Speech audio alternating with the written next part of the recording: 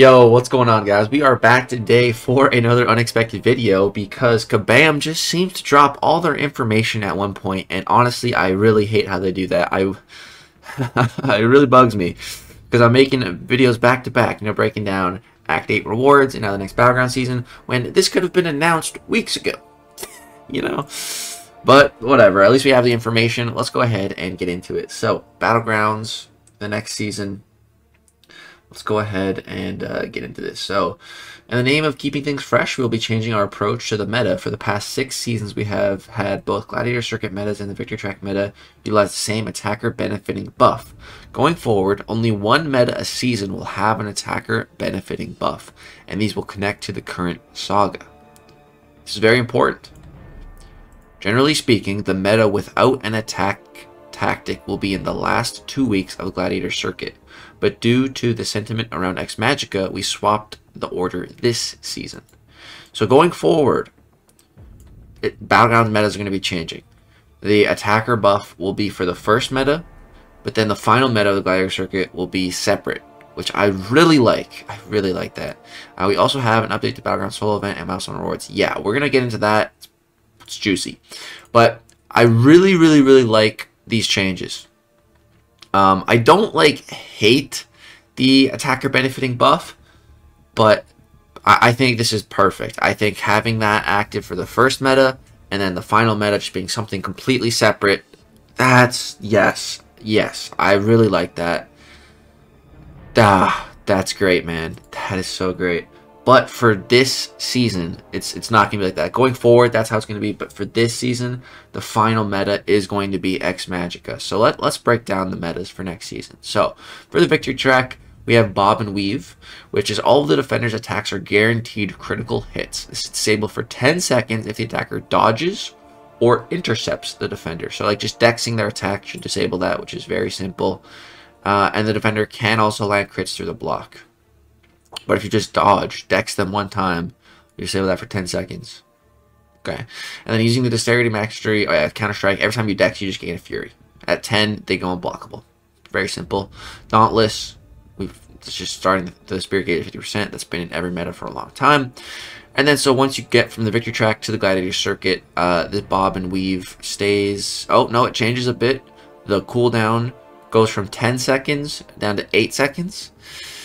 So your cooldown won't last quite as long, and then looks like they're unblockable for less time. Oh, but it triggers at 7 Furies instead of 10, but you also get more attack rating per charge. Double the attack rating, actually, per charge. Interesting. And they're unblockable for 3 less seconds, so honestly, that sounds kind of better. I like that more. Then we have Fisticuffs. With neither champion can activate buffs or debuffs for the first 20 seconds of the fight. Dude, that is big. That is huge. Do you guys know what that means?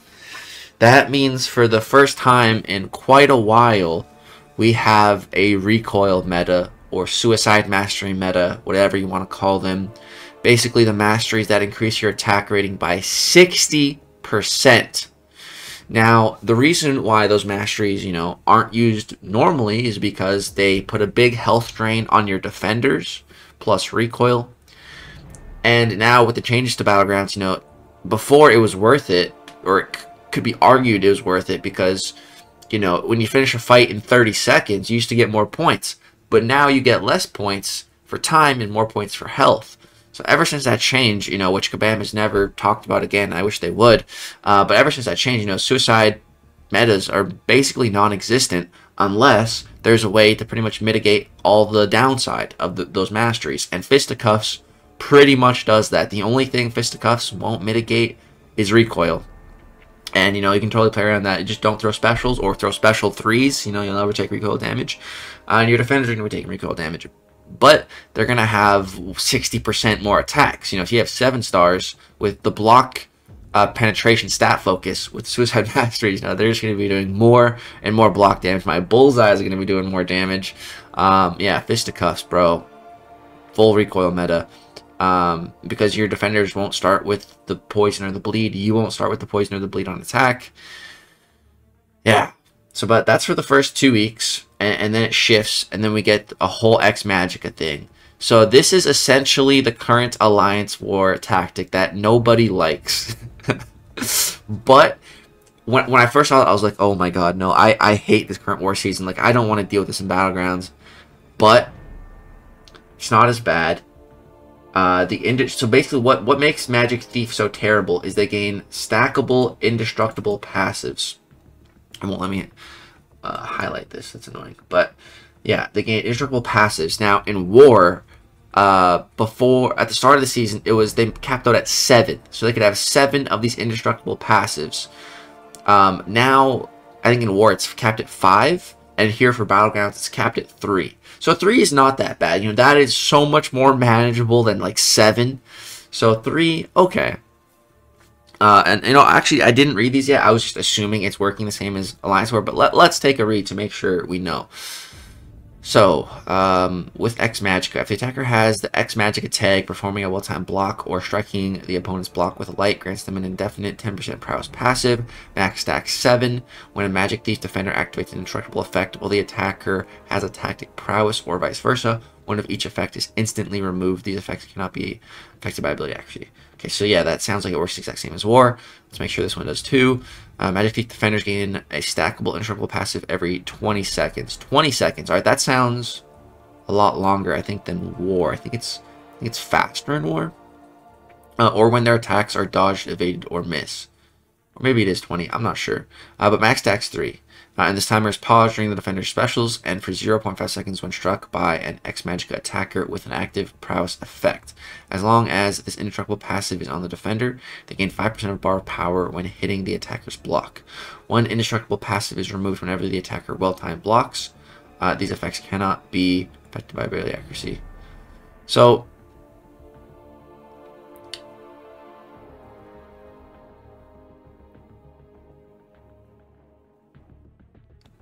I think the way it works in War is you need to be X-Magica to counter the Magic Thief.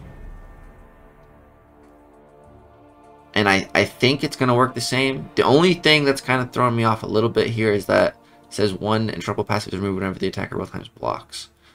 Which is how it works for the X-Magica champs. But here it specified the X-Magica attacker, and here it didn't. So I wonder if any champion will be able to remove them, or if you need to have the tag. I'm not entirely sure yet.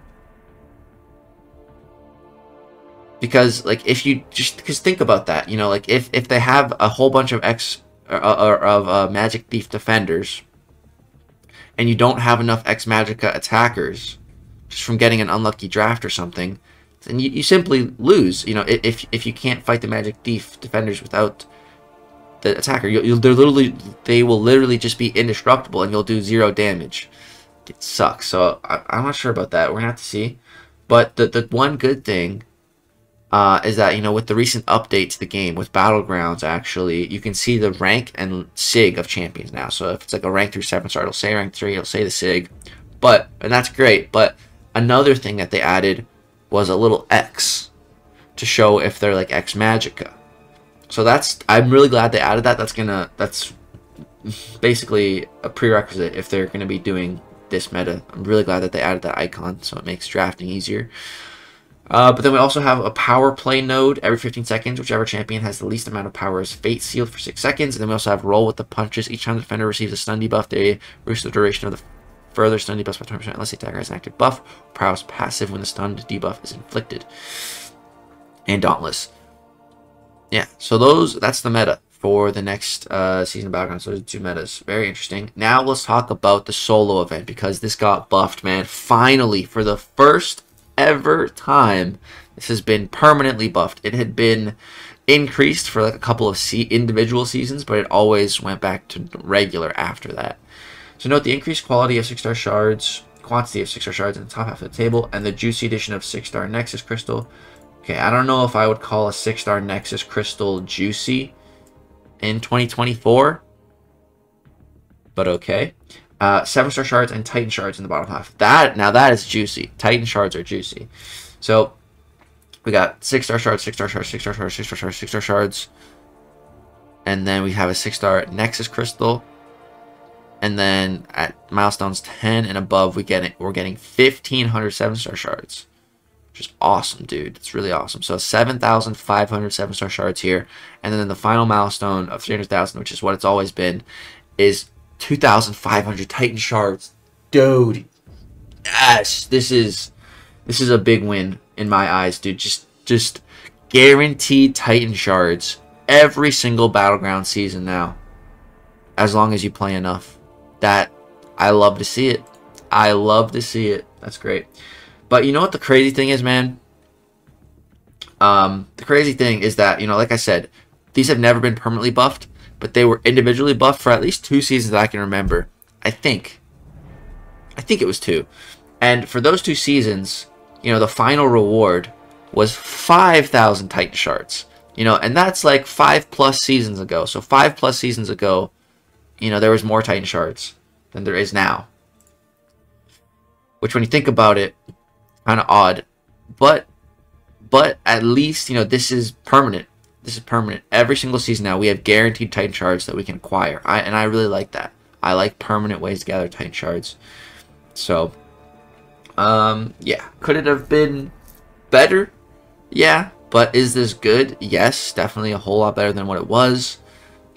Just, you know, half a 7-star. What is that? 1/8 of a Titan. You know, not bad.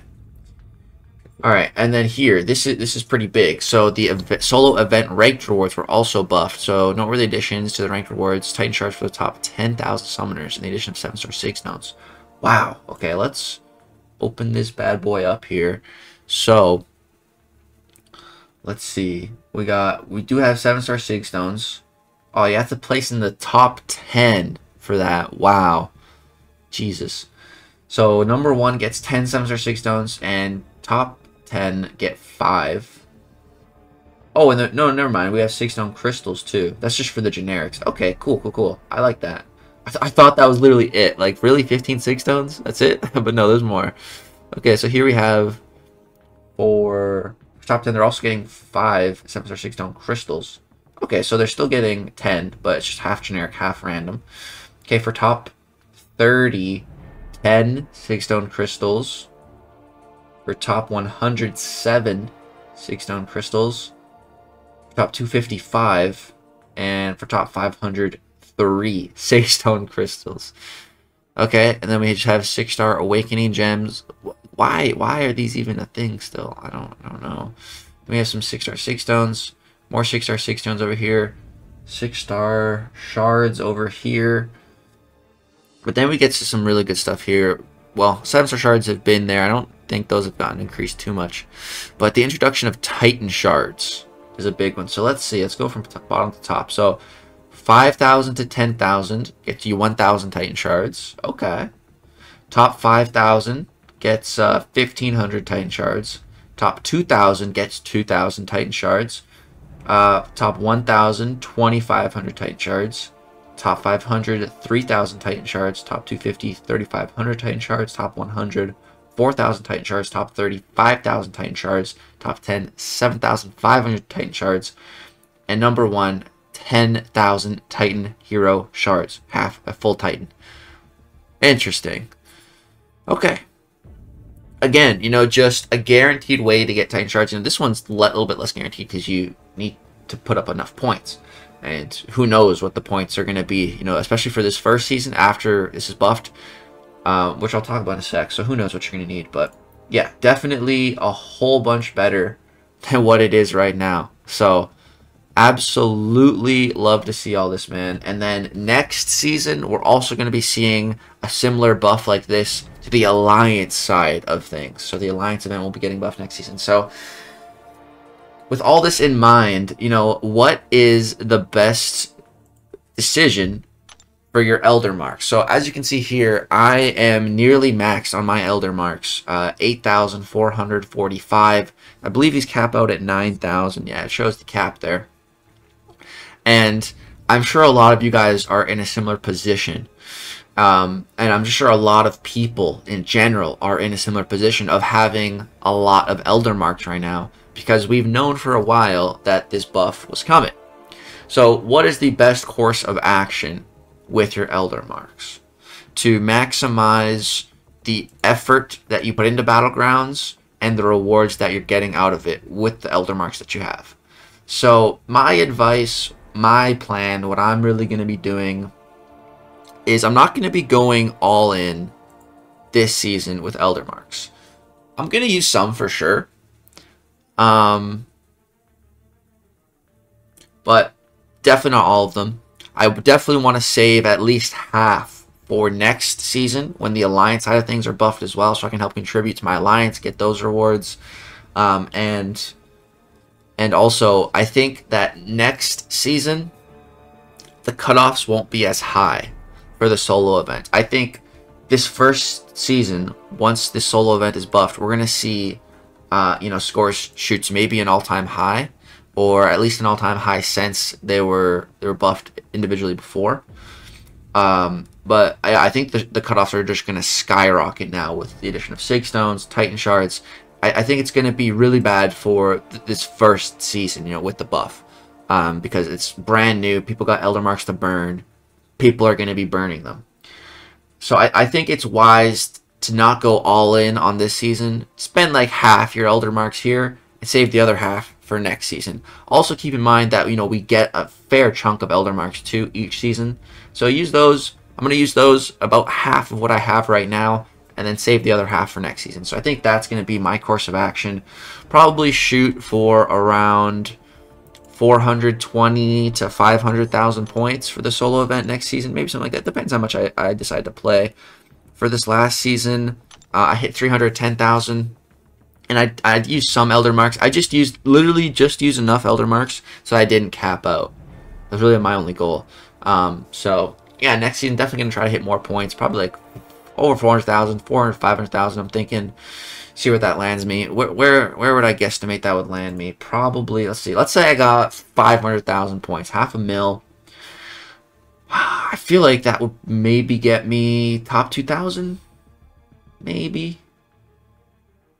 And I'd be fine with that. As long as I get top 10. As long as I'm getting some Titan Shards, it's cool. As long as I don't place out of top 10,000, I'll be fine. As long as I'm getting some Titan Shards, I'll be happy.